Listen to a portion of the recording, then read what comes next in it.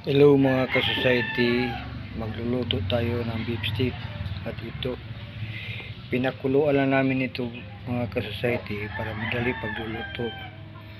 At ito yung sangkap namin sa pagluluto ng beefsteak: bawang, sibuyas, atsal, kalamansi at itong pangpasarap.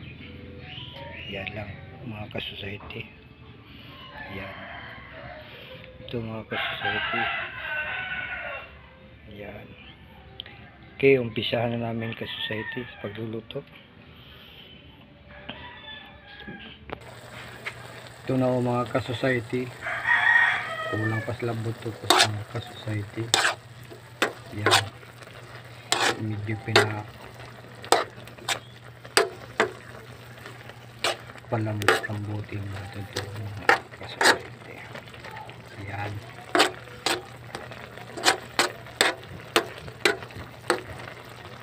Yan. Malapit na. Yan. Ito mga ka-society, lutong-luto na. Patitikman natin ito sa master cook namin, si Sheer.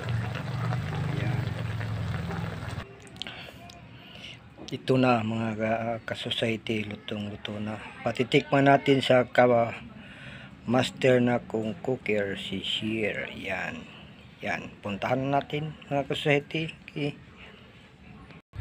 Okay. Ito na si Sheer. Patitikman ko itong niluto sa master cook na si Sheer. Yan ito. Yan ang mga ka-society. Master cook talaga. Master yes, cook. Good afternoon mga ka-society. Finally, my husband made it and it's now in front of me. I'm going to taste it for you. If it's really delicious or what. Yan ang mga ka-society. Yan.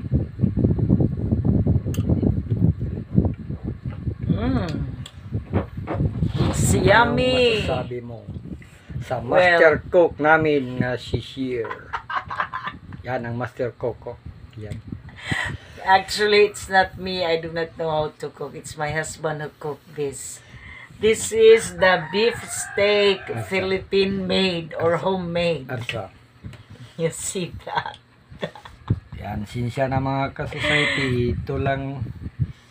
Ito lang nakayanan for today's video. Maybe we will make some more next time. It's still raining pa kasi kaya I just cannot go out of the house.